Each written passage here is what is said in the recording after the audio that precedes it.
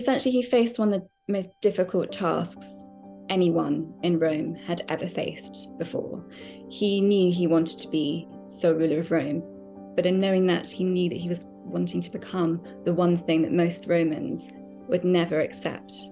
Because for hundreds of years, they'd lived under a republic, and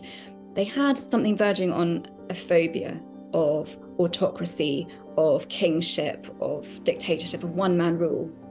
of any kind. So his real challenge from the beginning was to convince the Roman people that the republic that they had known and loved was obsolete and there was no going back to it, and that he himself alone had the answer to Rome's future, to creating something better